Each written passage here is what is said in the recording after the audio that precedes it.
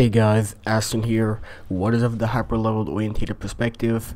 Now, in today's video, I'm going to be talking about the time I got offered cocaine in 5th grade. See, now, when you're in 5th grade, you're about 10, and you go to school, you come back, and you don't expect to be offered cocaine. But on this particular day when I went to school, I don't even know, I have no words for this. So it was about lunchtime and the teacher was walking us down to the cafeteria. So to get to the cafeteria, the class needs to go down a nearby flight of stairs, out the exit, crossing the schoolyard and into the main entrance. From there, the cafeteria is 15 feet away. So the class is going to lunch now and stops before exiting to the main entrance. So me and the whole class were waiting on the stairs, waiting for the teacher to come down from the classroom because she instructed us not to exit out the door yet. And in that time waiting for the teacher, that was when things got a bit weird.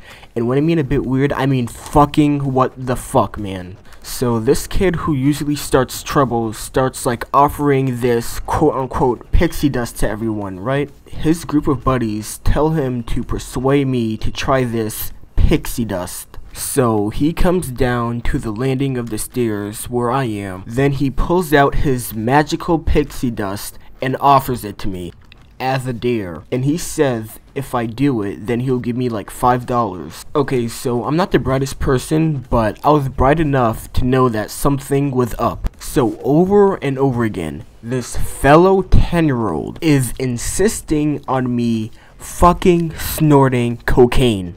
Then I looked into his eyes. That's when I knew something was definitely up. I've seen this kid's pupils before, but I kid you not, this guy's eyes looks like the width of a starter gauge.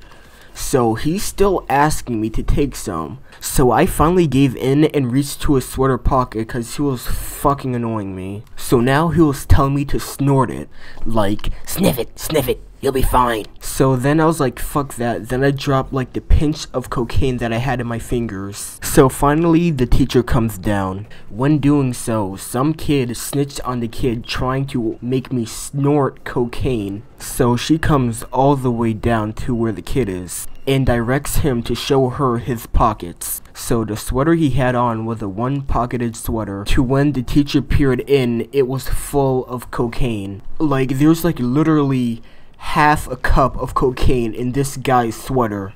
Keep in mind, he's only 10. So I can't remember what the teacher says, but she freaks out. She grabs the boy by his hand. But here is where things get a little bit interesting. This boy has the audacity to say, "It wasn't just me, it was him too."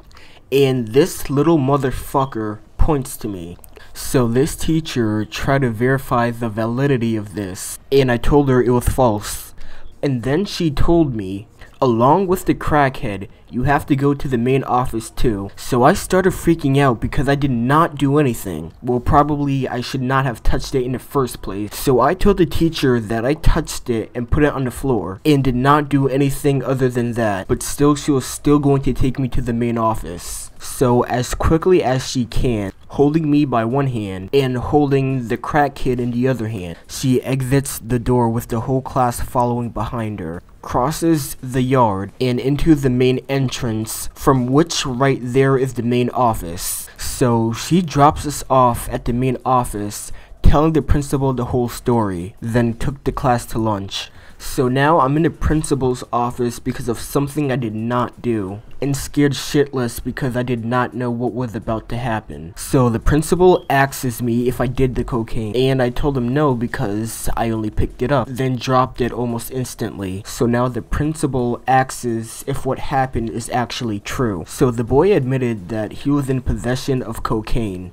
Then the principal asks him if I really took some, and said no. So the principal releases me to lunch. So at this point I was so relieved, cause I thought if they actually believed the boy, then not only would I have gotten in trouble at home and got that ass whooping, but I thought I would have went to jail and taken that ass taking. So right now I just want to take a good minute and think about this whole situation.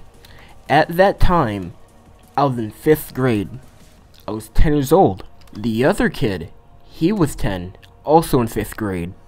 And this boy offered me illegal narcotics. Like, where do you even get that from when you're 10? Like, you're freaking 10. How do you obtain illegal narcotics? Like, how? Like, that's like so mind-boggling. Like, what? And so yeah, that was the time when I was offered illegal narcotics, when my whole grade did not know the difference from the 3 yours. So guys, if you enjoyed the video, leave a like, and if not, just click off. I hope you guys have a nice day, and this has been Aastran, and I'm out.